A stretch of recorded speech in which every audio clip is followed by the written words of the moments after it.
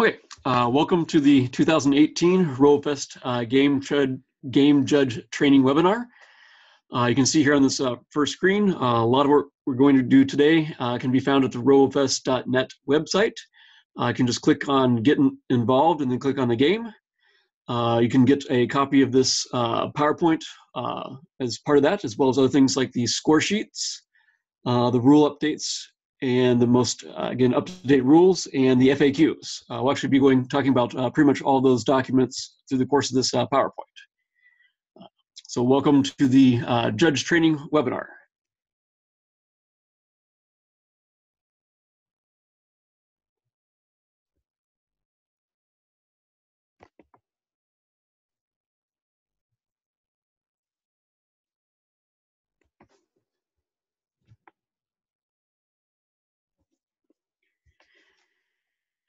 So there might be a little bit of a second lag between the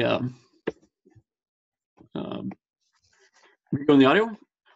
Just for the agenda today, I'll probably actually spend about half of the time reviewing the game rules. Again, there's lots of rules to be familiar with. Then once we get through that, the rest of these items should go fairly quickly. Again, just talking about what it means to be a judge. Again, stuff to do for setting up the competition playing fields and things. Again, the work time and impound procedures. Again, what judges need to do while working with the teams. Then getting ready for the competition, setting up the field, how to place and start the robot. Finally, some tips, how you end the round and work with the scorekeeping. Very last thing we'll do is look at 4 videos and practice scoring with the official score sheets. So first, we'll review the game rules.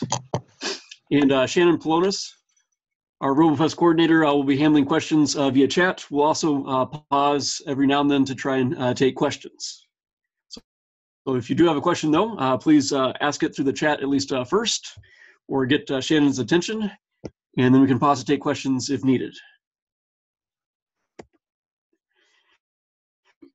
So this year's game is the Autonomous Tennis Ball Collector, labeled AtBC. You can see in this picture here, again, the playing fields. There's one table that has the tennis balls. And it's basically like the tennis ball court. It also has like some trash objects represented. In this case, there's one trash object, a water bottle. On the other, the ball box table, there's a ball box. In this case, it's like the upper lid, I think of like a copier, paper copy box. There's the box fence, which is like a black foam board, again, cut in a rectangle. And so again, the 2 main tables there. So those are the official playing fields. This year's task, students need to develop an autonomous robot that will collect tennis balls on the tennis court table and ideally put them into a ball box, but at least as long as they're moved off of the original table, they'll get some points. The robot also needs to move trash balls completely off the tables. And all these tasks need to be done completely autonomously. There's a maximum of 2 minutes to complete these tasks. But if teams do complete all the tasks in a quicker time, that could be one of the final tie breaks in case of ties. Again, points are earned, at least for the judges. We'll need to look at the final location of the balls and the trash objects. So pretty much all the scoring will be done at the end of the round, what the judges will just need to look for. At the World Championship, there'll be some additional unknown tasks to these basic tasks.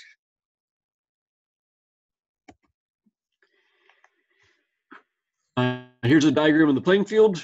Again, D1 is basically, sort of the starting location area for the robot. Again, the robot will be given some type of location along the north-south direction. In this case here, north kind of points up, south to the bottom. And again, D1 is basically going to be the maximum dimension of a robot, 35 centimeters. The robot can't cross that imaginary dotted line. D2 will be the distance, closest distance between any 2 objects, or at least the distance between objects. There's a maximum minimum for that. Most of these things labeled in the picture have maximum and minimum values. In terms of the judges, one of the main things you'll be responsible for setting up is this distance D3. That will kind of show how the 2 tables are offset in relation to each other. So for instance, if D3 were equal to 0, you basically would have an exact L. Otherwise, it might be something more kind of like a T shape between the 2 tables. And in general, whatever D3 is set as will determine D4.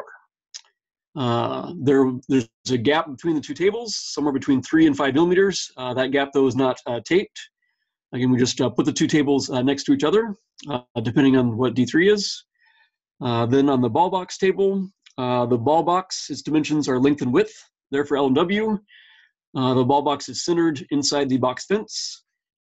And the box fence is centered at least north to south, again with that same distance D6. And of course, depending on the dimensions of the table, that will affect that dimension D5. So again, in general, we'll be referring to these items from the playing field. Or any questions yet, Shannon, or should I go on? No questions so far. Okay. Okay, next we'll talk about the robot specifications. So again, all robots need to have an ID tag or sticker on the top of the robot. The robots also need to have a sticker or tag identifying the front of the robot. That just needs to be placed someplace where the judges can see it. At the start, the robot's maximum width, length, and height are 35 centimeters, any of those dimensions.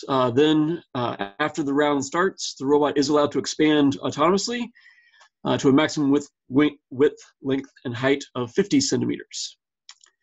During impounding, judges will need to check both the starting and expanded sizes. Robot connector wires are not, robot connector wires are allowed to extend beyond these maximum dimensions, but the wire should only be used in that case for an electrical connection. If the wire is actually kind of part of the construction of the robot, that's like a loose wire or something, that would need to fit it in within these maximum dimensions. So within the 35 centimeters at the start, or again, autonomously expanded to no more than 50 centimeters. There's no weight limitation for the robots. The robots can have any type of number of sensors or sensor types. Again, nothing that's harmful to humans is allowed. We do allow ultrasonic sensors, but they may not be able to detect the tennis balls, but teams can try them if they wish. The robots may have any number of type of motors. They can use a multiplexer if they want. It's very important, though, any motor on the robot must be controlled by a controller on board the robot. And for instance, like with the junior robots, they are only allowed one controller. So that may affect the number of the practical motors that those robots can have. Other than that, any material or robot kit can be used to construct the robot. Basically, as long as nothing is harmful to humans.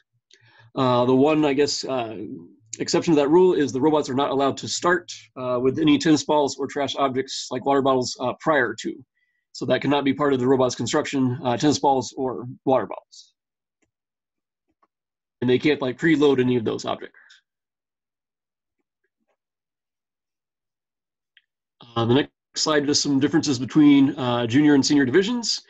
Again, both divisions will have a game-ending task or task.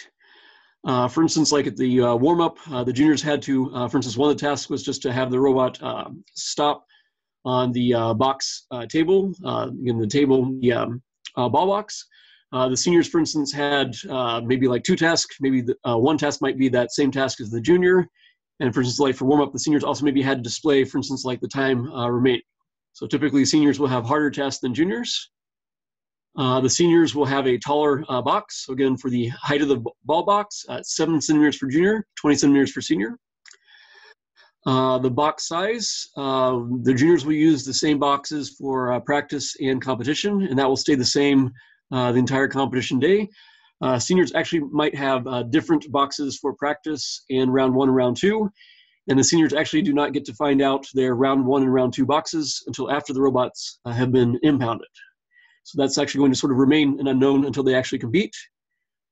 D3 and D4, again, basically says how the two tables are aligned in relation to each other. The juniors find that 30 minutes before they need to impound the robots during the work time. That's actually going to be an unknown factor for seniors. The judges will reset the tables after the impounding. So that will be an additional unknown factor that the seniors teams will not know. For trash bottles, there's just one for the junior. For seniors, there's either 1, 2, or 3 trash bottles. And juniors are limited to 1 onboard computer controller. Seniors may use as many controllers as they wish. And that'll be certainly one thing that's very important for game judges when you inspect robots. If it's a junior team, I need to check and make sure there's only 1 controller if it is a junior robot.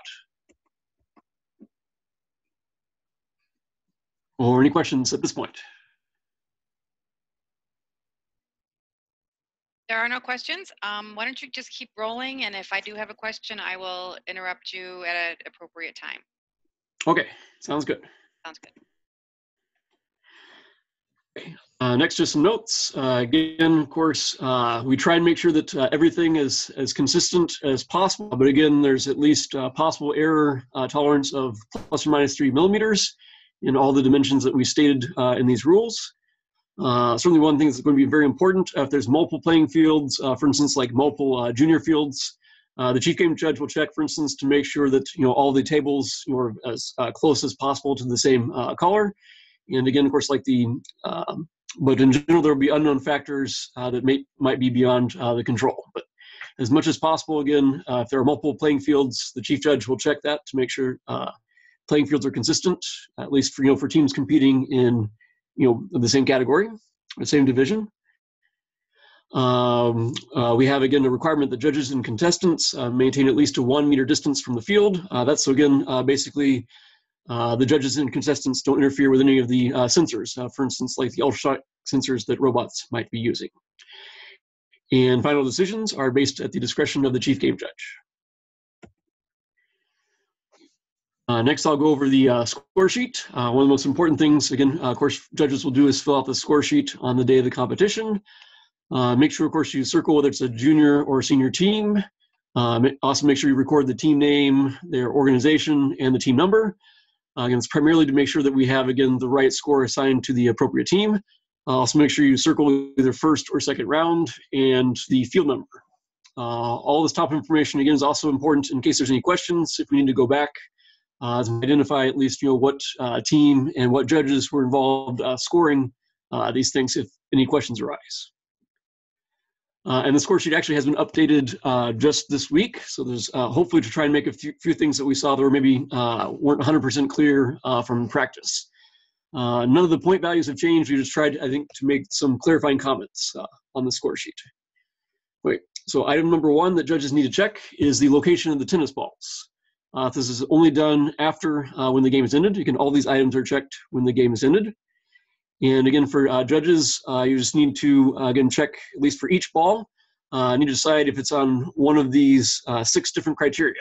Again, each ball can only earn 1 type of point value. Maximum points is if the ball is placed in the ball box, that's 15 points. If the ball is in the box fence, basically some part of the ball needs to be inside that black foam box fence.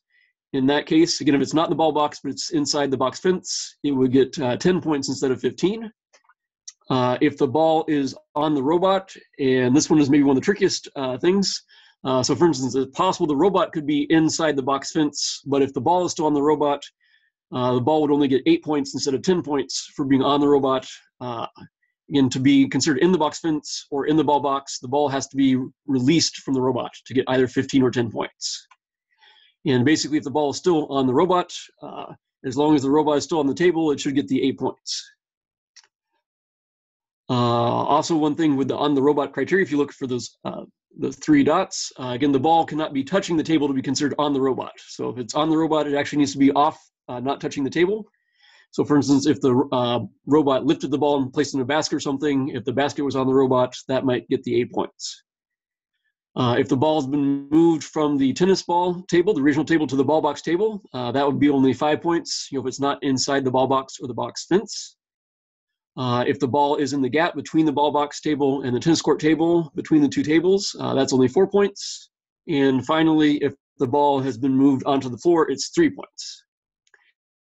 And notice if the ball remains, even if the ball has moved from its original location, if the ball has not moved off of the original tennis ball table, then there's no penalty, but no points awarded either. Okay. And of course, just let me know if anyone has any questions about any of those 6 criteria. Otherwise, I'll move on to trash bottles. But so trash bottles, the second type of thing judges will need to check. Again, please, of course, I guess both for the tennis balls and the trash balls, record the total number. Of course, your count should match up with that total number. Again, teams only get credit if the trash bottles are removed completely from the tables. That means that the bottle must not touch the top surface of the table at all. So for instance, again, if the bottle is moved off the table, it could be touching the side of the table, but at least no part of the bottle can touch the top surface of of either table, actually. If the bottle, for instance, is moved onto the ball box table or placed in the ball fence, or it's placed in the ball box, that would actually incur a two-point penalty. So for instance, the teams and their strategies do to make sure that the robot doesn't accidentally do something with the trash balls that they're supposed to do with the tennis balls. So again, unlike some criteria where they can earn points with the tennis balls, they can actually get a penalty if they do a similar thing with the trash bottles. But for instance, if the trash bottles do not leave the tennis court table, there's just no penalty. There's also no score award. So that's the top half of the score sheet.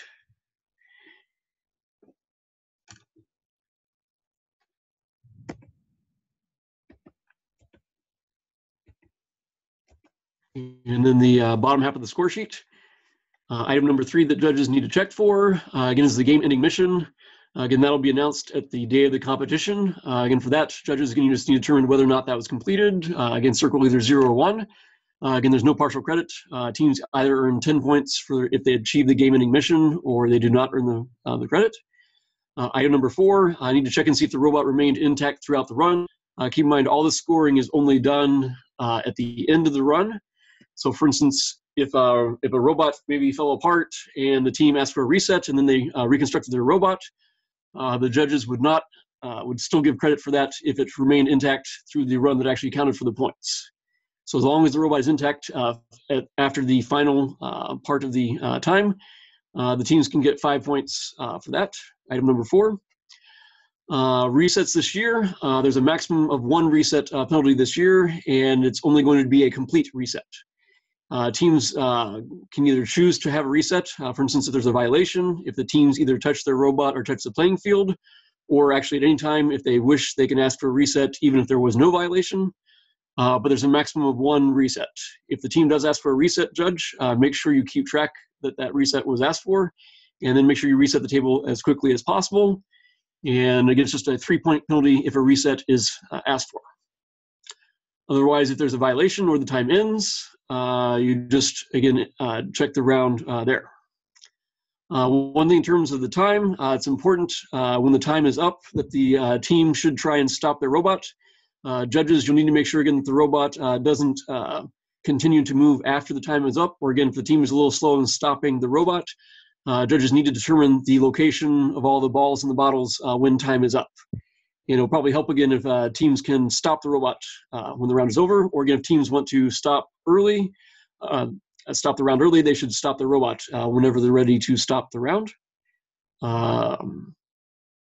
And make sure, of course, that you check that everything is correct before trying to reset the field for the next contestants. Then judges, of course, once you record all those scores from items 1 through 5, make sure you add up everything carefully for the total score. And again, you only need to record the time left in seconds if the game-ending mission is achieved. If the game-ending mission is not achieved, leave that box blank. Otherwise, if they do achieve the game-ending mission, record the time in minutes and seconds, and it's the time left in seconds, which is basically just whatever you see. If you have a timer that's counting down, I just need to look up and record the time you see on that timer. And then just for reference, it's probably going to be helpful to write down the total possible maximum score. Just make sure, hopefully, that can compare that your total score should not exceed that number. But the main thing is those calculations will actually calculate a percent score using an Excel spreadsheet. The scorekeeper will do that. Last thing with the score sheet is judges make sure at least one of the judges initials the score sheet, and make sure you get an initial from at least one of the team players. Basically, if a team player initials the score sheet, they are indicating that they agree with the scoring. If the team players do not agree with the scoring, then judges, if there's any dispute, definitely make sure you go and seek the chief judge, and then the chief judge can hopefully, again, resolve any disputes about the scoring. And then once you get the initials from the team player, then make sure judges have one of the judges turn the score sheet over to the chief judge. And I see the chat has been active, so I imagine we might have some questions about the score sheet. I'm going to unmute Srinivas. He says he has a question, and we also had a question earlier that we will cover during the site host setup Okay. event. But I'm going to unmute Srinivas right now so he can ask his question. Go ahead, Srinivas.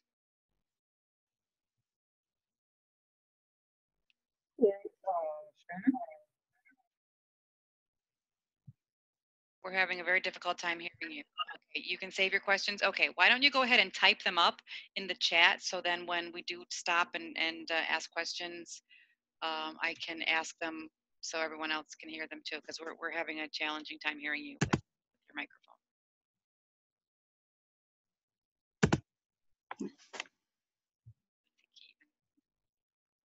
So, okay, was there another question now?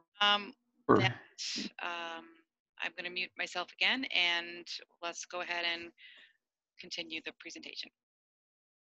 Okay. Yep. And there'll definitely be opportunity for any questions at the very end of this presentation. Just want to give you chances earlier if there's a question that's very time sensitive.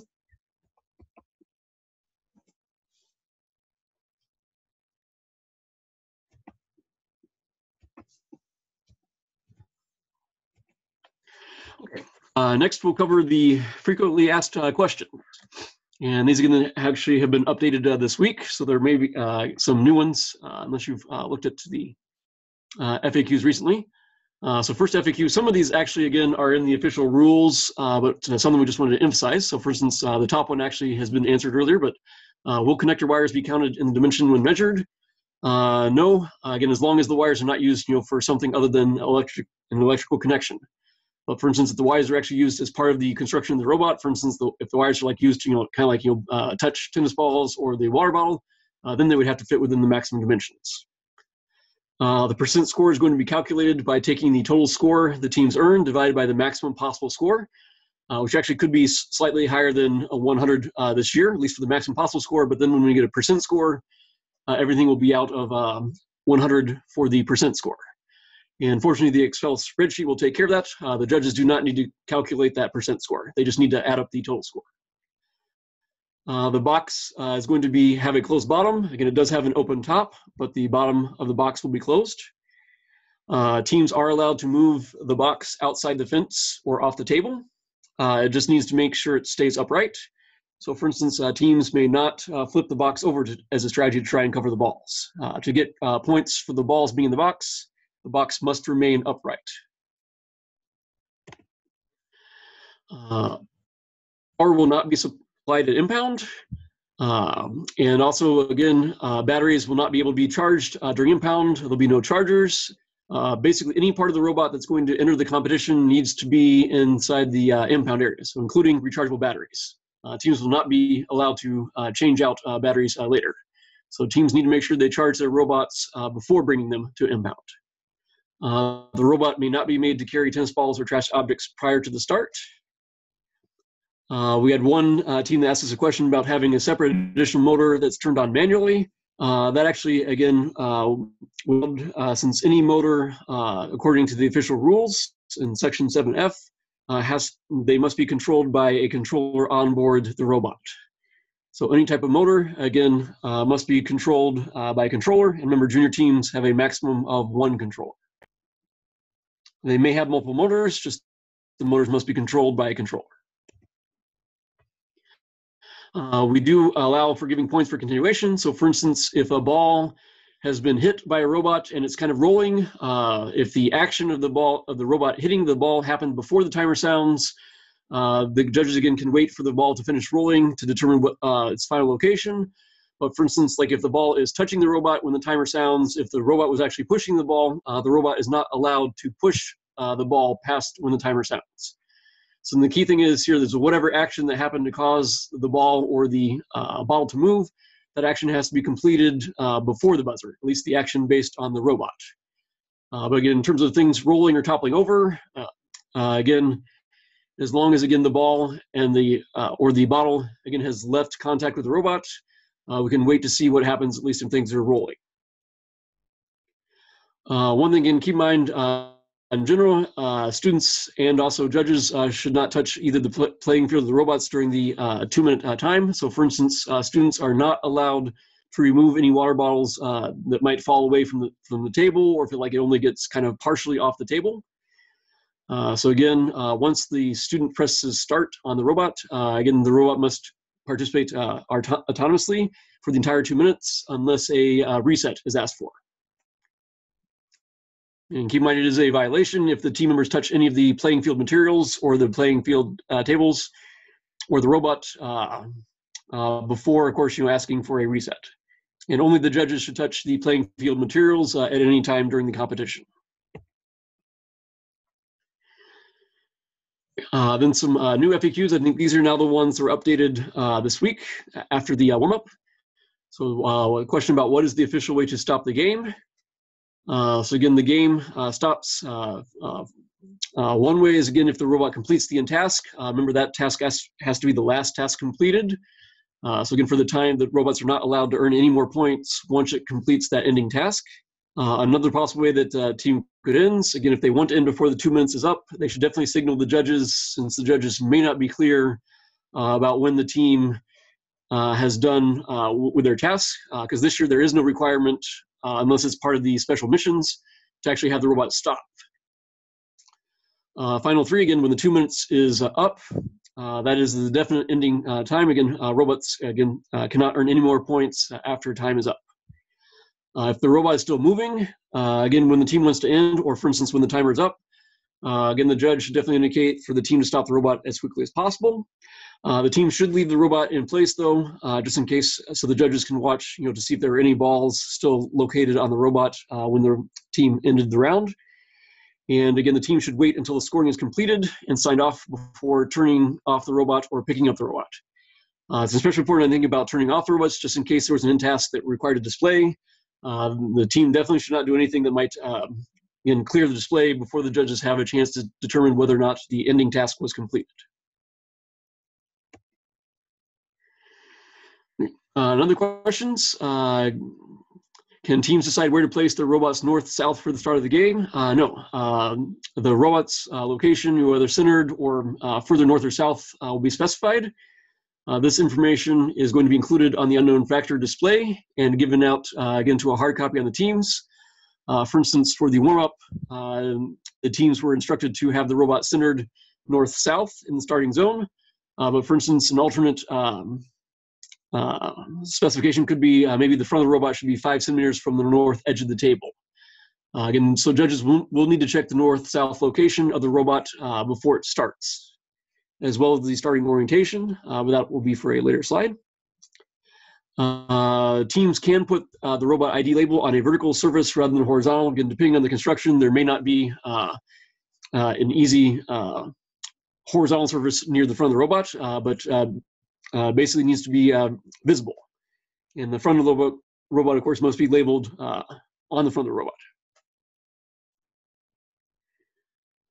Again, the last question, what happens if the ball locations change because the team did not stop the robot immediately? Judges need to make sure they watch very carefully to watch where the tennis balls and the trash object are as time ran out.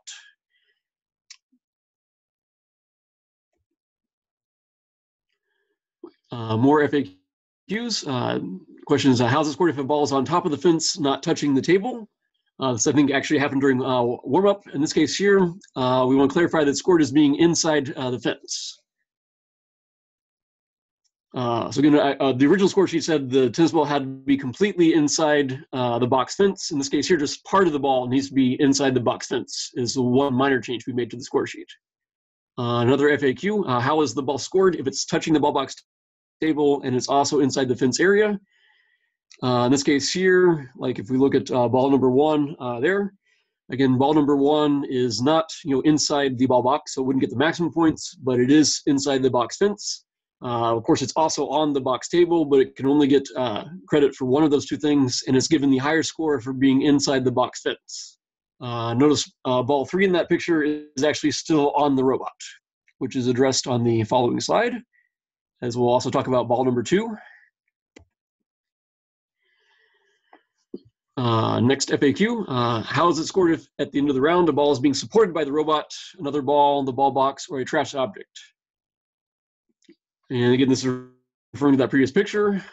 So again, it's very important for the judges to make sure they keep track of what state the ball was in when the round ended. This example, ball 1 and ball 2 were in the box fence, but ball 3, again, had not been released by the robot, and it's counted as on the robot. Again, in order to get credit for being inside box or inside the box fence or on the box table, the ball must be released from the robot. Otherwise, it counts as only being on the robot. Notice the balls can still be touching the robot, but for instance, if they're not on the robot, they might get different types of points. And I think the last FAQ, how's it scored if a ball is on the robot is touching the table, and it's inside the ball fence?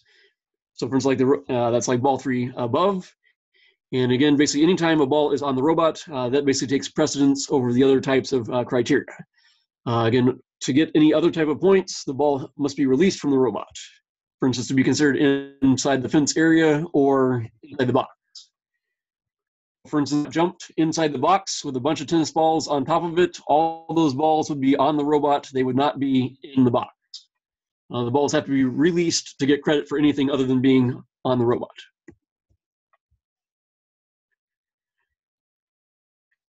And those are the FAQs.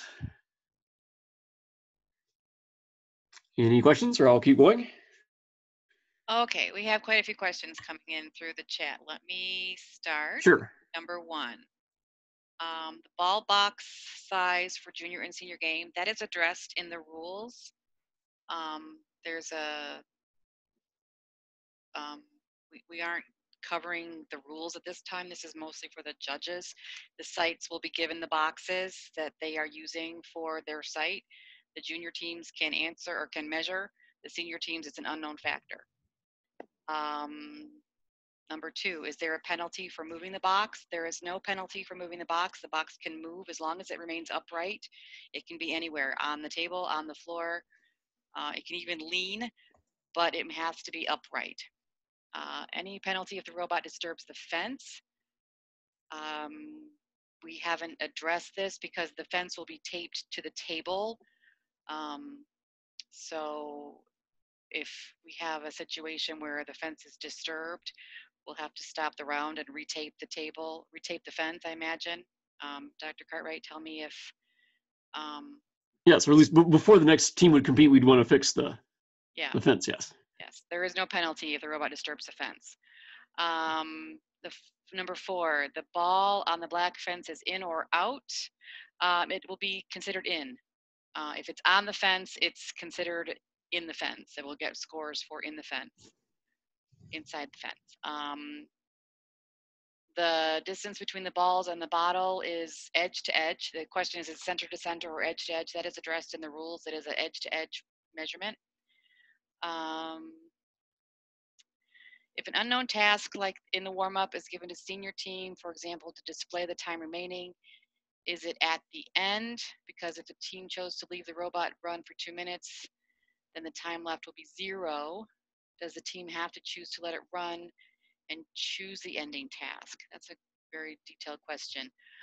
They will only receive a time if they complete the task. So if it will be 0 if the robot runs through the course and doesn't complete the task but doesn't stop. There is no time score. The only way the team receives a time score, a time, is if the robot completes the ending task.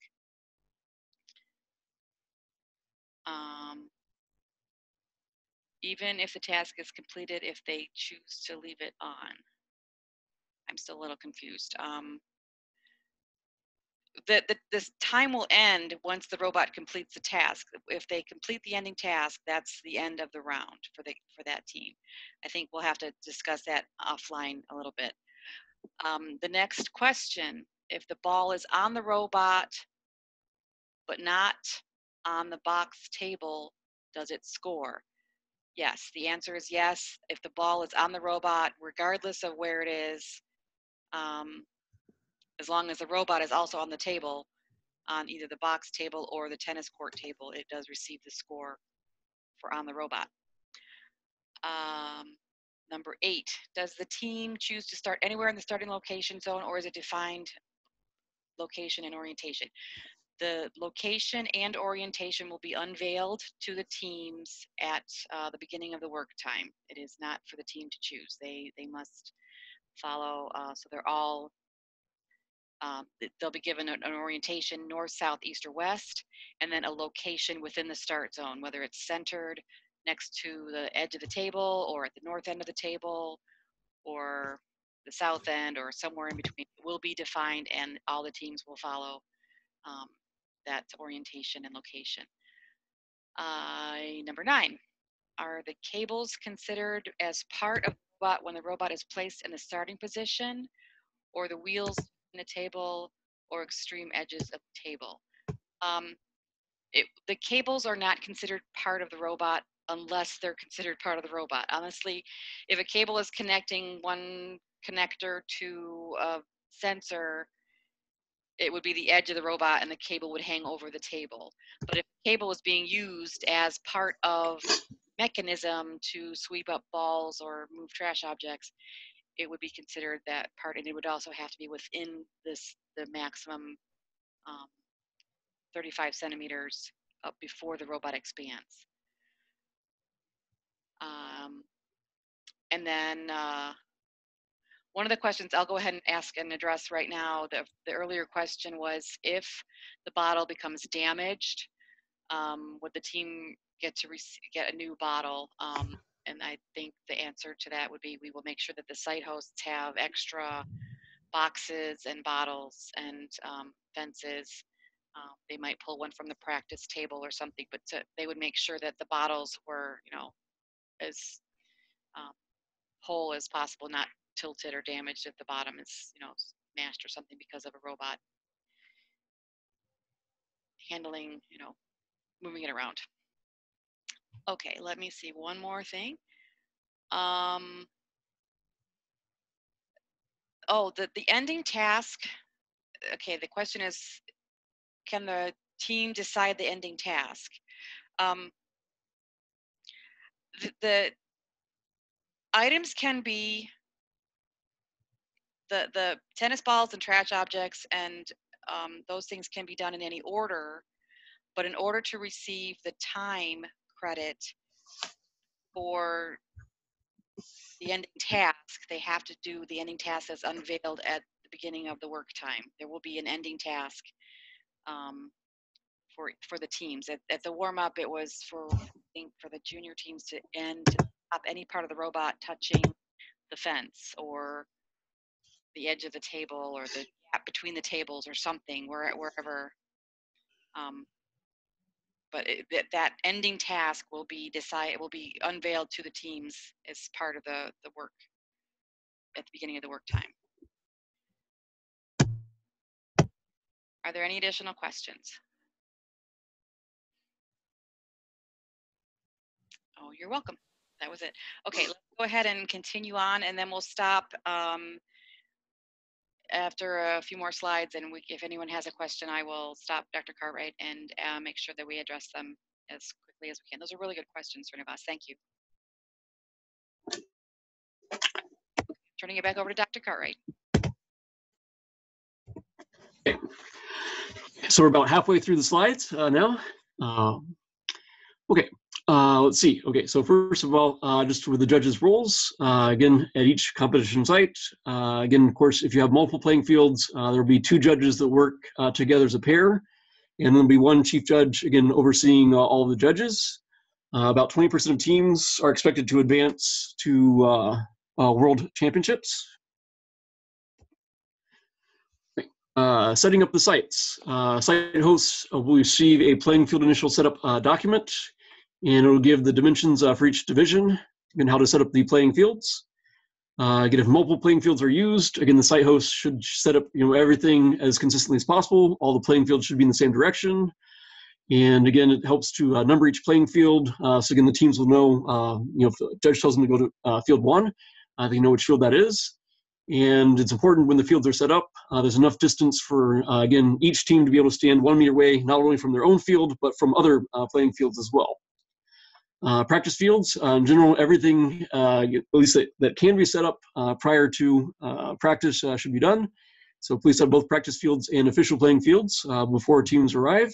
Confidential items, again, like the site host setup documents, need to be kept secure. Impound table with the team placemats need to be set up, again, prior to team's arrival. Make sure you assign an impound proctor to watch that table at all times. The pit area with team signs on the tables. Again, make sure that's also set up prior to competition starting time. And again, please assign proctors to watch during the work time and during the rounds. Again, at least during the rounds, the teams actually should not be in the pit area. During the work area, only team members should be in the pit area, and no adults, no coaches. So that's one main thing that the proctors need to watch out for. And again, Robofest does provide detailed procedures for site hosts. So again, this is just a sample of the document, I think at least of the first 2 pages. Again, at least in section A, it's basically the types of things that need to be done 1 to 2 weeks prior to the event as a site host responsibility. Then on the second page B, again, are the other things that need to be set up prior to team arrival. If you have like an afternoon competition, some of that could be done possibly the morning of the competition. Otherwise, if you have an early morning competition, you generally might want to do that at least a day in advance. And then all site hosts are going to be provided with, again, information for setting up the playing fields. So for instance, here's a sample for junior division for both rounds 1 and round 2. Again, documents like this would be provided for both junior and senior divisions. This is just a sample for junior division. And the next slide, we'll just look at kind of the top of that to look at more detail of that information. Again, remember, junior team divisions, they are given a box, same box for practice in rounds 1 and 2, and so they are allowed to measure those dimensions, length and width during the work time. Senior teams need to, of course, be kept aware that the boxes could be different from practice to round 1 and also different for round 2. For setting up the playing fields for the junior tables and the location of the 2 tables in reference to each other is set prior to practice. So during the 30 minutes, the teams will have that D3 location specified. Remember, for senior teams, that location actually will possibly change between practice and round 1 and round 2. Then for both junior and senior playing fields, after impounding all the robots is when all of the tennis balls and trash objects are placed on the tables. And at least in this case here, later we'll see a picture, at least kind of like with the measuring devices. Basically, the official playing fields have like centimeters marked out along the east to west direction. So this is kind of measured basically from that bottom left or southwest corner of the table, kind of how far east you're going along in the east direction, and then how far north. And so at least the east, again, the distance should be actually directly on the table. You can just use that. So you basically just need 1 in tape to figure out how far north to place the objects once you've located how far east. And the ending task, here's the ending task that we talked about earlier. So for instance, as a sample, how to end, it could be that any part of the robot is touching the ball box table, but no part is touching the tennis court table. I think this was like the ending task we used for round 1. And again, there'll be a possibly different ending task for round 2. And then the maximum possible score is also indicated on this sheet.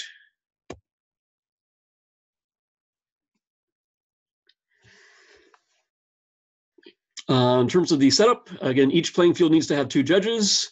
You can either have a centralized timer, or possibly, again, if you want to have each table run independently, you could have judges with a smartphone app. Chief judges will need to make sure they work with the scorekeeper to make sure all the scores are correct. There also needs to be an impound area, and that should always be blocked and supervised at all times. Coaches need to make sure teams know charging is not allowed in the impound area. So robots need to be charged prior to impounding robots. Once a robot enters the impound area, it is not allowed to leave. And the scorekeeper will have an Excel spreadsheet and a laptop to do like the calculations of like the percent score. And the scorekeeper will do the data entry.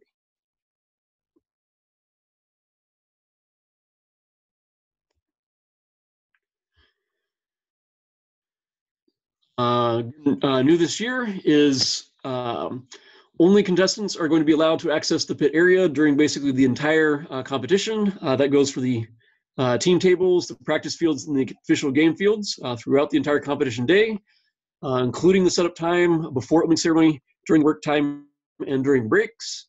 Again, basically during the entire competition, only team members should be in the pit area or on the official practice playing fields. Coaches could maybe help bring in transporting the material to the tables at the very start of the day.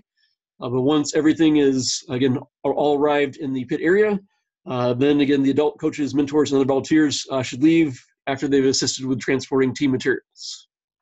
And this is a change from prior years, this policy.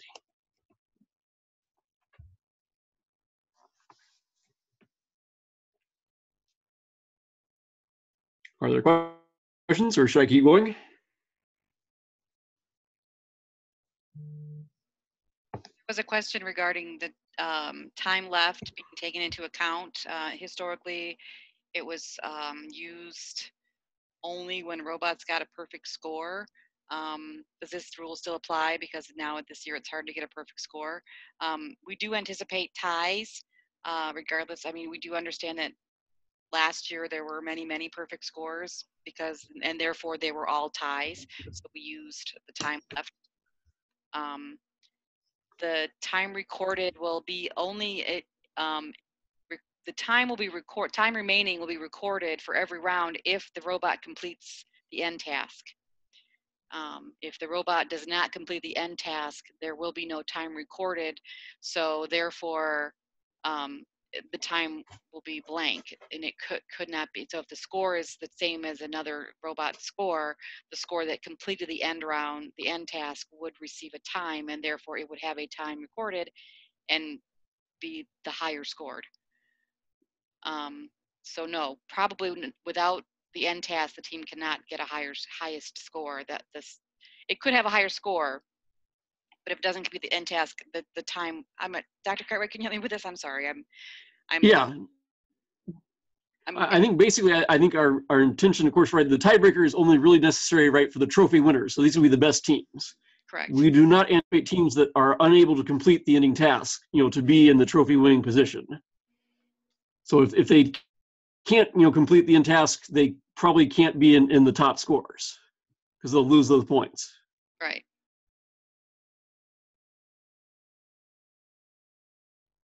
Yes, there might be ties. But it's certainly possible that teams it's possible this year that the trophy winners might have less than the maximum possible points, like less than 100%. But in that case, then the time will be very important. Than if two teams have the same first and second tie breaks, which is still all based on the score. The time is the third tie break.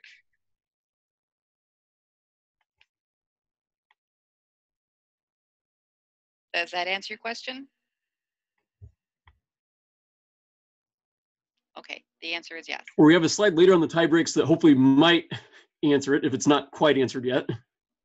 Okay.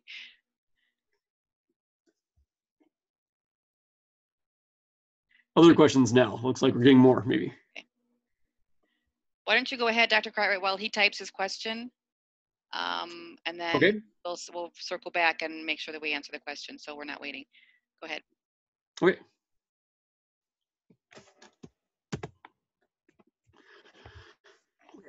So work time. So again, so far we've been talking again about setup. Remember, basically at the start of the work time, teams are given an unknown task and factors data sheet, like this one over here on the right. Again, it'll basically specify, again, the starting orientation for the robot, either north, south, east, or west.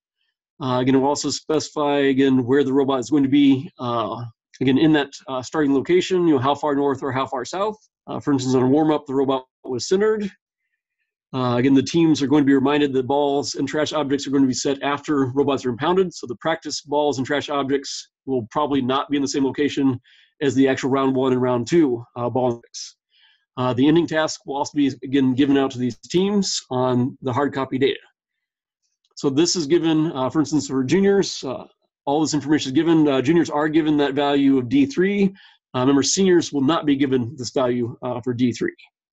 But the starting location and the ending task, of course, the ending task may be different for junior teams than for senior teams. Okay, then once the teams are given this information, they have 30 minutes to work on their robot. The MC will try and make sure to give announcements when there's only 10 minutes and 5 minutes left. So the teams need to know when it's going to be coming close to impounding time. Again, we understand that there might be some type of emergency communication or non-game related communication necessary between coaches or parents and team members. Basically, just if a team member ever has to leave the pit area, it's very important that they be escorted by a judge or proctor. And if there's any communication that goes on between coaches or parents, again, that's not game, that should also be supervised under a judge or proctor. Basically, any coach or parent who enters the pit area, again, unsupervised, or again, any student who leaves the pit area unsupervised would be guilty, again, of a violation of communication with a coach or parent during the 30-minute work time. And again, the judges may assign a penalty for a violation of that nature. Also keep in mind the 30-minute work time, basically for all the timers at Robofest, they just keep going. Teams, again, do not get additional time. For instance, if they need to, like, for instance, go to the bathroom during the 30-minute work time. So team members probably should definitely try and make sure they use the restroom before the 30-minute work time or after, not during. And the proctor responsibilities, there's a link to this here. See, I think you can find this on the website, so I think I'll just let you look at that. But again, if you're a judge, you might also be asked to serve as a proctor. Then again, once the work time is up, or again, teams actually can start impounding robots early if they want to. Judges, again, will need to start impounding. Each team is going to have a placemat with their team ID on a table. Again, it needs to be a location. Again, it should be set away from the spectator areas. Could be close to the pit, but again, should be kind of separated from the pit area. And this should be a location, again, where the robots can be watched during the end of the work time and during the game rounds. Once a robot enters the impound area, it should not leave. If you have a small competition, 5 minutes might be enough for impounding your robots. Otherwise, hopefully, even with a large competition, you can hopefully impound robots within 10 minutes. Or at least in general, teams need to be in line to impound the robots within 10 minutes at a maximum at a large competition. The impound table should be blocked and supervised at all times. To help crowd flow, it's helpful that only one member of the team present their robot to the impound area, and then you need to have at least a couple judges in the impound area to check the dimensions of the robots and make sure that all the ID stickers are on the robots at that time. The other team members should remain at the team table. This year, again, checking for legal parts. Main thing is junior teams can only have one controller. And again, no robot for either junior or senior team can have tennis balls or trash objects on the robot prior to the start of the competition, or just prior to the start of the round. And judges need to make sure when the teams bring their robot to be impounded that they check the team number label and a front label. Check for both those labels.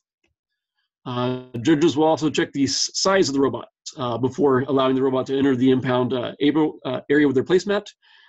They need to check the robot. Again, the initial starting size can be no bigger than 35 by 35 by 35 centimeters. And we'll have like sort of like two foam boards that you can use to measure kind of like that little box. Those are marked on the boxes. So the initial size of the robot can't be any bigger than 35 centimeters in any direction. Then the robot is allowed to expand autonomously up to a maximum of 50 centimeters in any direction. And the judges need to make sure they check both the starting configuration, no bigger than 35 centimeters, as well as the expanded configuration. And again, make sure the judges should ask the team members again if the robots expand, and they need to see the robot in both the unexpanded and expanded configurations. If the robot passes inspection, placed on the team placemat on the impound table. Again, team members might want to try and, again, check some of these things prior to the official impounding time. For instance, they don't want to come and find a minute before impounding is up that their robot is too big. If they check the size earlier, that might, if they need to modify the robot, that's probably better done sooner rather than later. But if not passed, again, as long as the impounding time is good, they could try and come back and fix any issues with the robot. We certainly encourage teams to impound the robot early if they're done practicing. There's no need to wait till the last minutes to impound. So again, some of the judges will need to be ready to impound early. And hopefully, again, that can also make the competition run a little more quickly if not all the robots are impounding at the last minute. No charging of robots allowed in the impound area. No chargers will be provided in that area. It's important that all robots must be impounded by the end of the announced impounding period. Again, usually try and give them a little bit of warning before the cutoff for that is announced. But if the robots are not impounded by the end of that appropriate time period, they will not be allowed to compete in that round. If a robot was not ready to compete for round 1, it still could possibly compete in round 2. And vice versa. Even though a robot competed in round 1, it still needs to be checked before going into impound for round 2. Once a robot enters impound, it should not leave, and participants should not touch or remove their robot or any other robots once the robot has impounded. Charged before impounding.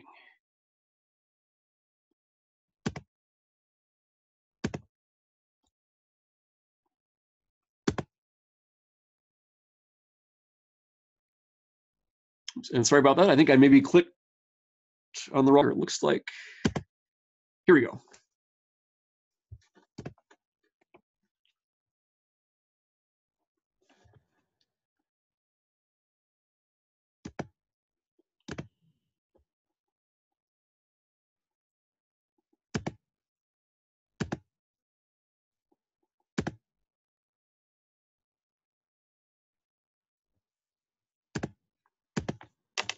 Wait, hopefully I'm back, or at least hopefully is everyone still here?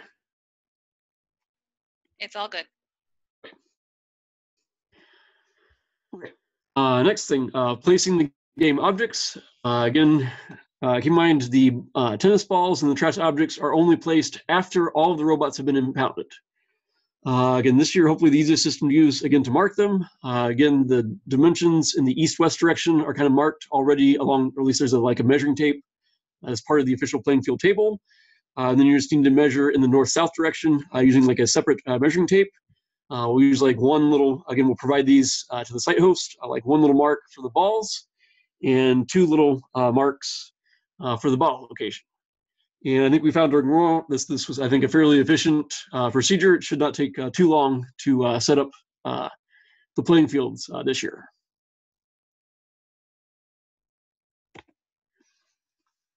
Okay. Then once we've placed the game objects, next thing in starting positions, again, judges, make sure you check that front label sticker. Again, for instance, in the picture, again, if the starting orientation is said west, the front label, again, should be on the west end of the robot. And in general, no matter what direction the robot is facing, it should always be at least the westernmost part of the robot is lined up with that west edge. But for instance, if the robot was supposed to face north, the front label should be facing north rather than west. And of course, the front could be either north, but whatever location, again, that would have been announced prior to the work time.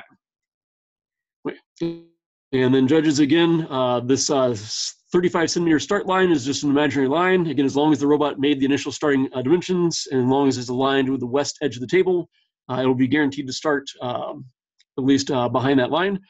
And again, judges also need to check and make sure the robot starts in the appropriate location, again, along the north-south direction. So for instance, on warm-up, again, we asked the robots to be centered, kind of like was one criteria. So again, judges, when you start, before the students start the robots, make sure you check the front label that's in the appropriate orientation. And of course, make sure you check the robot's location north to south. Judging tips, again, please make sure you check the score sheet carefully, or check again, make sure you get all the correct information from the teams.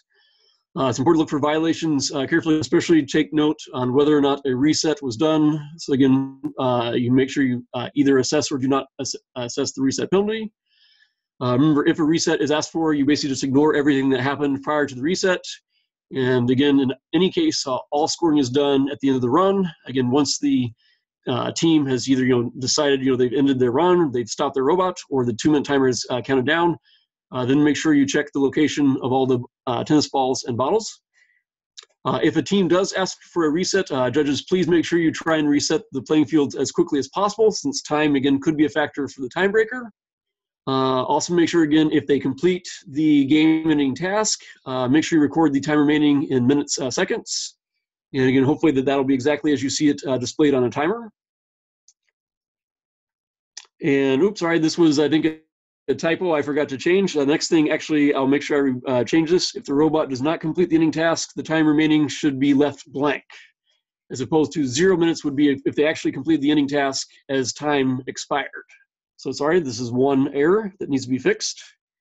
Again, a blank time should be different as no time remaining. Again, a blank time would indicate the complete ending task was not completed correctly.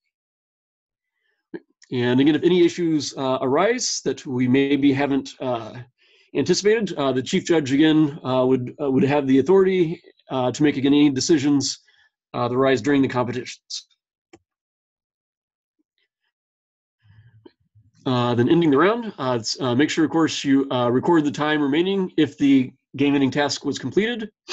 Also, make sure you add up all the points for the total score. It's very important to get initials from the team player. Again, the team player, once they initial it, they're again acknowledging that they agree with the scoring from the judges. And coaches, please ask your team members to double check the judges' calculations to make sure that there's no like arithmetic errors or anything. One judge should also initial the score sheet. Again, that's primarily so if we need to go back later and ask the judges about anything, we can again ask the judges who scored that particular team. Then judges, once you've got initials from both one judge and a team member, give the score sheet to the chief judge. The chief judge will check the score sheet and then give that to the scorekeeper. And then for scorekeeping, actually probably once that's done, actually then of course the judges would just move on to the next team and repeat competition procedure. The scorekeeper will have an Excel file. And again, this will be provided to the site host prior to the competition start time. The main things scorekeepers need to enter is just the sort of raw score from the total score for both round 1 and round 2, and also the time remaining that's left. Just entering that directly from the score sheet. Those scores will then be projected on the screen so the teams can again check to make sure that the data was entered correctly. But we'll try not to display additional columns so that there's we want to at least leave some suspense as to who might be the winners for that reason. And it's very important, of course, that the correct max scores are entered. The chief judge, again, should check those and make sure that the scorekeeper has those correct scores. So, for instance, this year, it's possible the round 1 maxes might be higher than 100.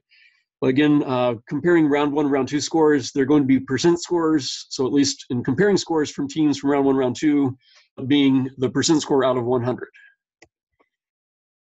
And here, I guess, is actually where it mentions, I think, the tiebreakers. So again, if two teams have, remember, it's the average score determines the initial ranking. If two teams have the same average score, then they go to the best percent score of either of the 2 rounds. And if one team had a better score for one of the rounds compared to the other team scores, then if those turn out to be the same best score from both rounds, it would then be the highest time left from the best percent score. And then finally, if that is also the same, then there is the possibility of a rerun as a third tiebreaker.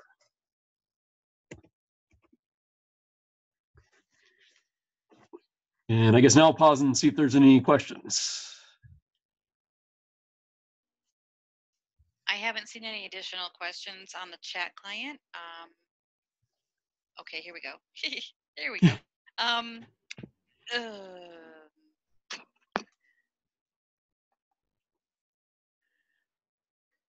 Okay, I think we've just covered the tiebreakers. Completing the task. Okay, the question is, will there be a possibility that a team without a completing final task, can they tie? Doesn't mean that completing all tasks is a requirement regardless of the score. So the answer is the ending task is scored if it's completed. So it doesn't, there have been lots of teams that haven't completed the ending task. So there could be many teams that are, if all the teams don't complete the ending task, the team with the highest score will win the competition. Okay, I'm going to continue reading the questions. If the score is the deciding factor or completing the task, if that is the case, can the team just start and stop at the end? could be the least score, but all other robots could not finish the tasks in a tournament. How do we decide? The score is the determining factor, regardless of the ending task. The ending task just increases the score, and it provides a remaining time if that can be part of the tiebreaker. So many robots will not complete the task. Some teams will have higher scores without completing the task. So the time remaining factors into the tiebreaker if teams have a tied score or tied percent average scores. That makes sense. The ball markings can cause issues for the color sensors. Are all the ball markers kind of invisible? The ball markers are the white 3-hole binder reinforcement circles. That's what we're sending to all the site hosts. So they're light in color. They're very small. They're all the same. So the teams will be able to. We'll probably encourage the site hosts to have the ball markers. Some of them on the table during practice rounds so that the teams can see the color. But it'll be a light ball marker on a lightish table, so it shouldn't. Have you heard any complaints, Dr. Cartwright, or concerns about the ball markers, the colors? I didn't have any complaints during the warm-up. No, I didn't. No team brought that to me as an issue during the warm-up. Srinivas, can you tell me if your teams are having issues with the ball markers that we provided in the kits that we sent you?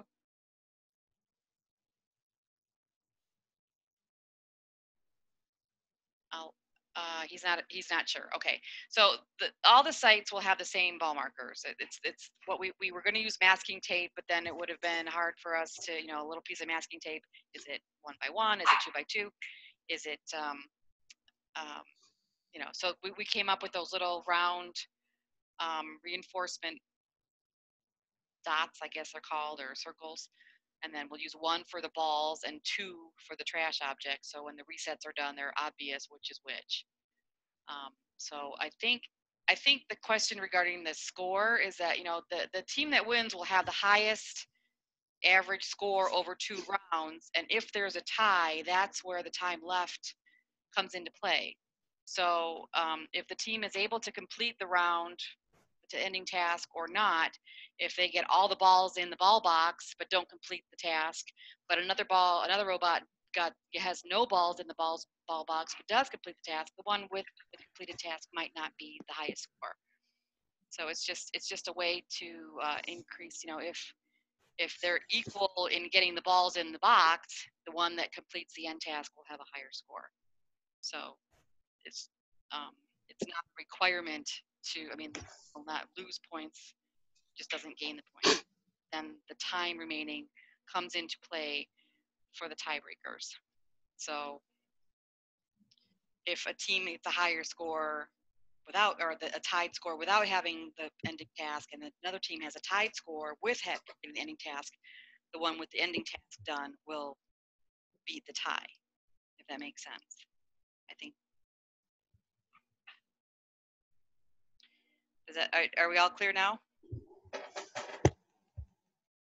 Okay, he's typing. If the two teams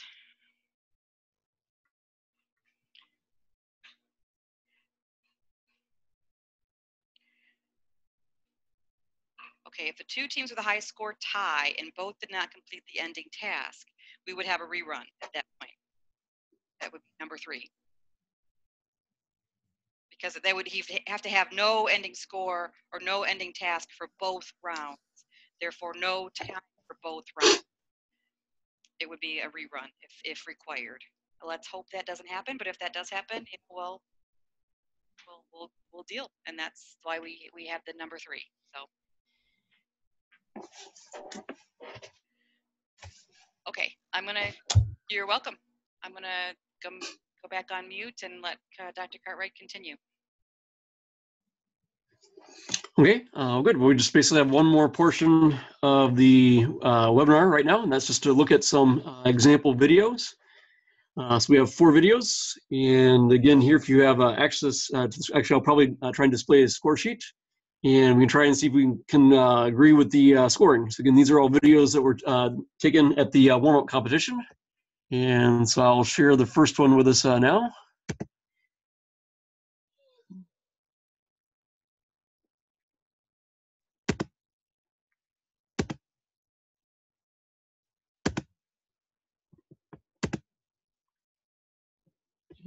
Hopefully I clicked the right thing. Can you see the video, Sishan?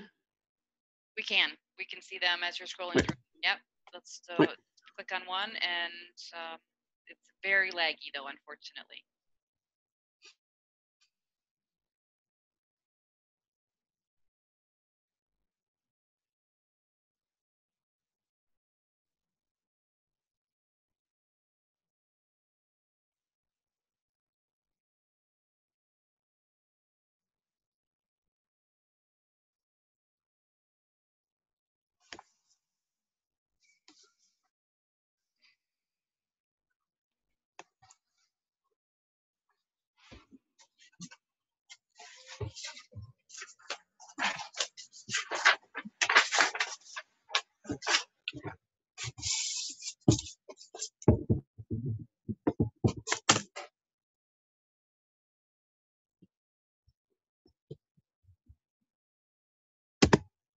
Okay, so there's that video.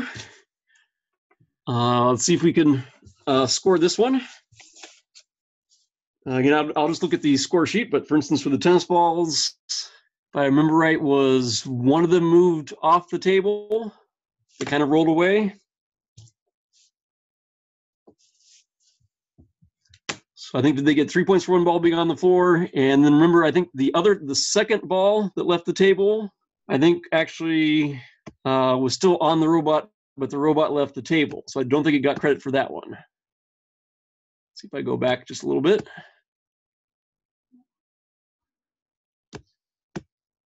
All right, so this is after the reset. Remember, they did do one reset. So this is after the first reset, so they should get one reset penalty of 3 points.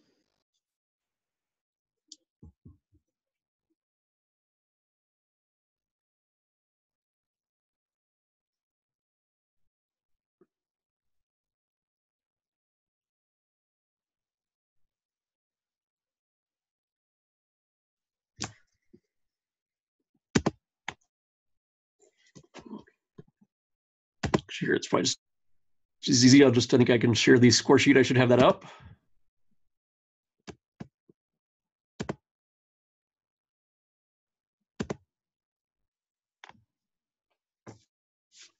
Can you see the score sheet now?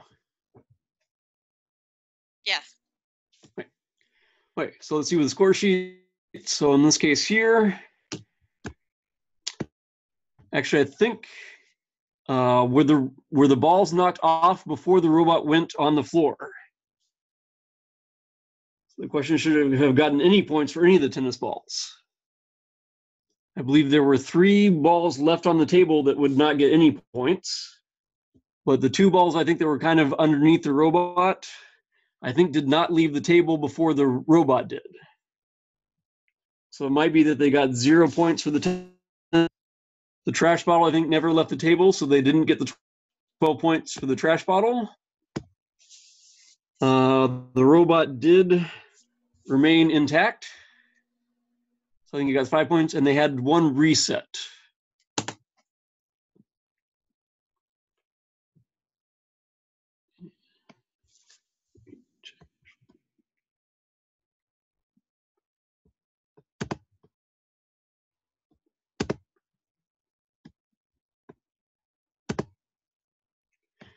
Okay, so at least the scores came up with a score of 8. So actually, I think the robot was given credit, I think, for the 2 tennis balls. I guess it said 2 tennis balls were knocked off the table before the robot went off the table. So I think it earned 3 points twice, is what the judges gave it. There's a 3-point penalty for reset, and then 5 points for remaining intact. The game-ending mission was not achieved. So there was total, again, so 2 times 3 for the tennis balls would be 6. 5 points for intact, and 3-point reset penalty. Total score of 8.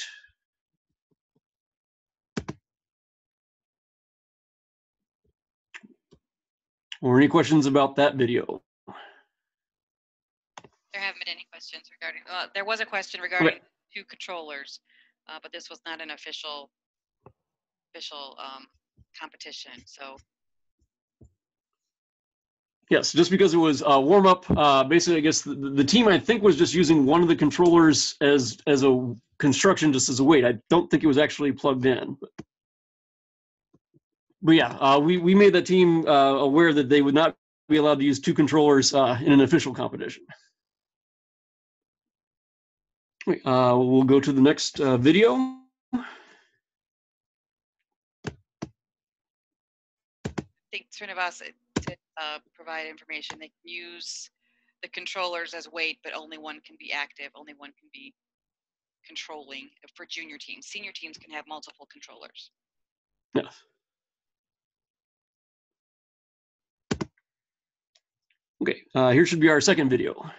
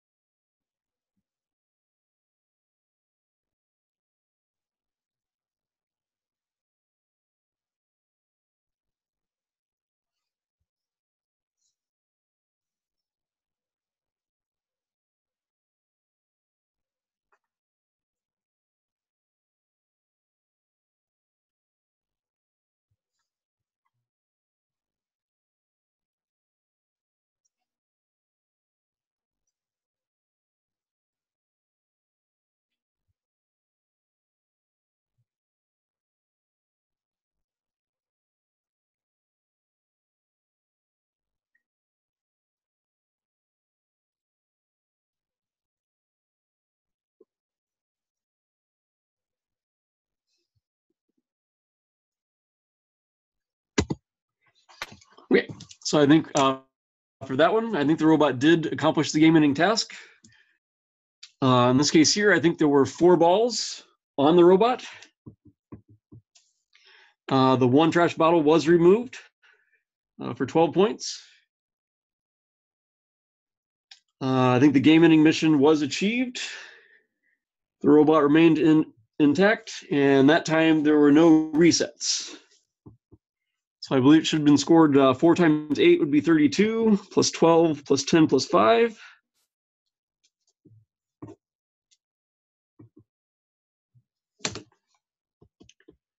Let's see, let me double check. If I added that correctly, I thought I ended up with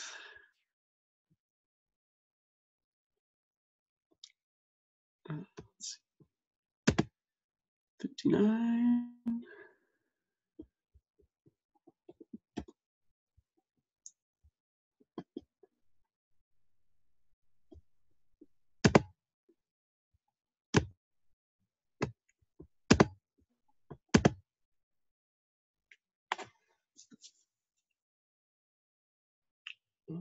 Oh, and I forgot about the one, I think that rolled off the table, right? Was 3 points. The final score should have been 62.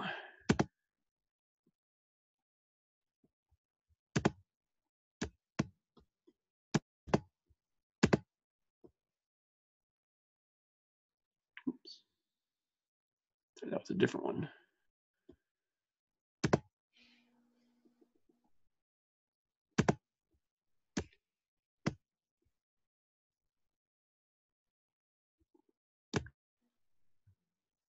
So I want to go back to this one.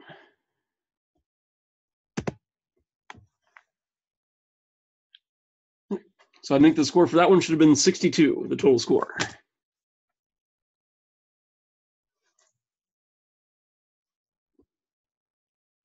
Are there more questions or? There are no other questions. Okay. I guess I'll go on to video number 3.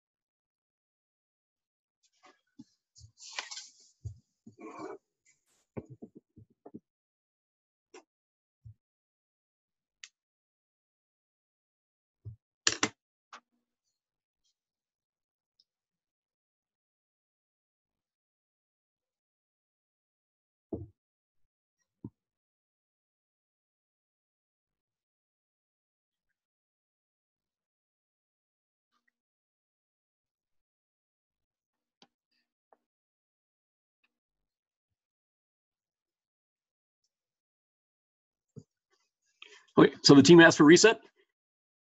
For judges, you just pretend, right, everything that just happened, right, just ignore anything that happened now. It doesn't affect the scoring. Of course, the team doesn't get the time back. The time still keeps going.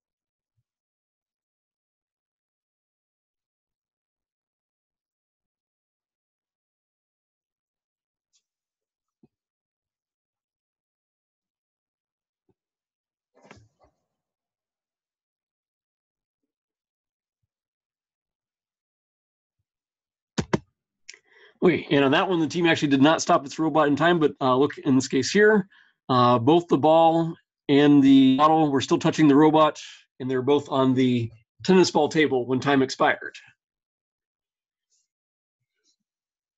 So for this one, I think here there were 3 balls in the box fence completely that earned 10 points for each of those 3 balls there. The other 2 tennis balls that were still on the tennis ball table would get 0 points. Notice actually if the robot had pushed that bottle onto the ball box table, which in fact it kind of did after time expired, that would have been a 2-point penalty. But because, again, the robot had not pushed the bottle off of the tennis ball table before time expired, it did not receive a 2-point penalty. The game-ending mission was not achieved on this one. On this one, the robot was given 5 points for staying intact, because again, right, we ignored the fact, right, that the robot came apart before the reset. But at least after the reset, the robot stayed intact, which was the only part of the run that counted. But they did, again, take the 1 reset penalty.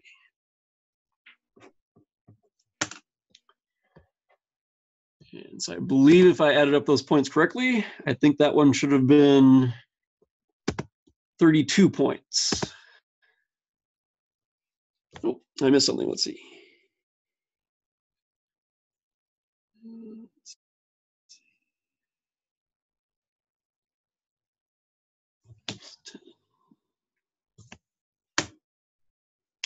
So the least, I think the judges scored this one as 37. So somewhere I missed 5 points.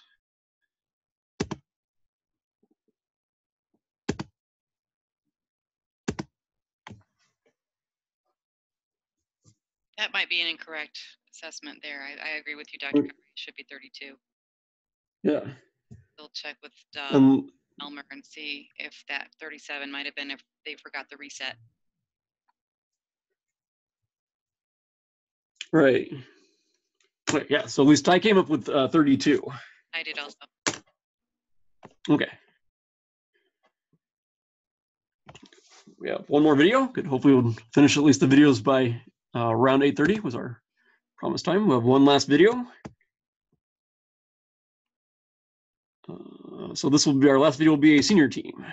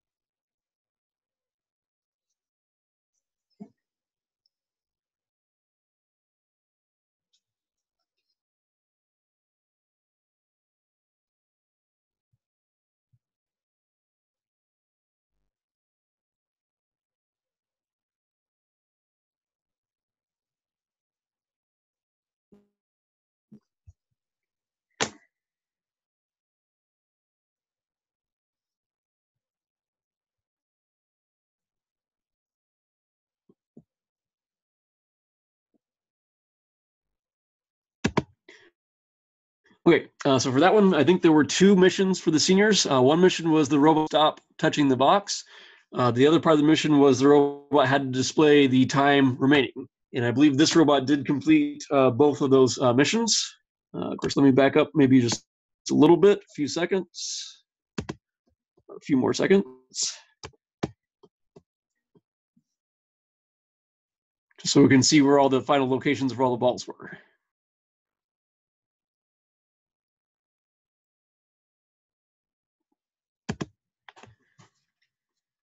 Okay, so for here, right, I think we have two balls in the box fence completely, one ball on the box table, one ball on the floor.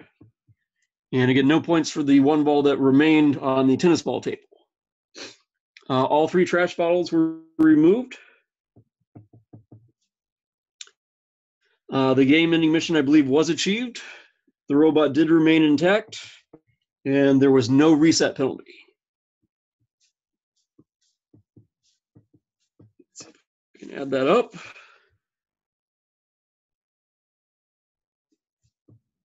I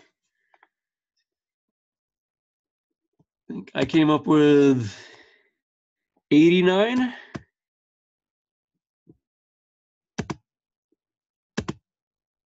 Nope.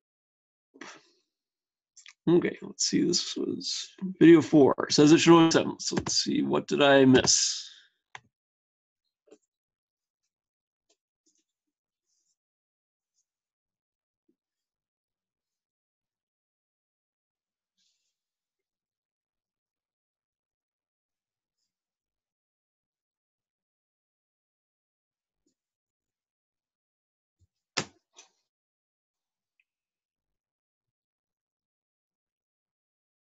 Or maybe that was a typo in that score. I think it should have been much more than 27.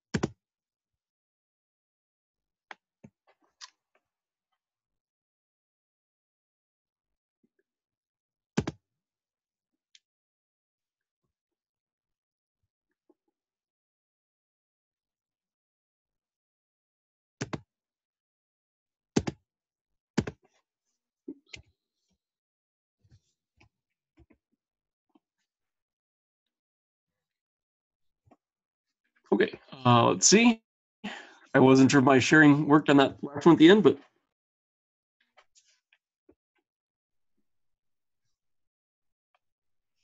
are there any more questions?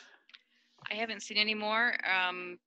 If you do have questions after we end the meeting here, you can send them to this email address, and we will respond within 24 hours. Hopefully, we've answered everyone's questions as well as we can. This really was designed for judge training. The rules, the tiebreakers are very important for the judges to understand how that all happens. But when the scores are loaded into the score sheet calculates the rank. So there won't be as much conversation about teams, tiebreakers, things like that. That'll all be happening through the score sheet. So hopefully we won't have any questions regarding that when we get into the actual competitions.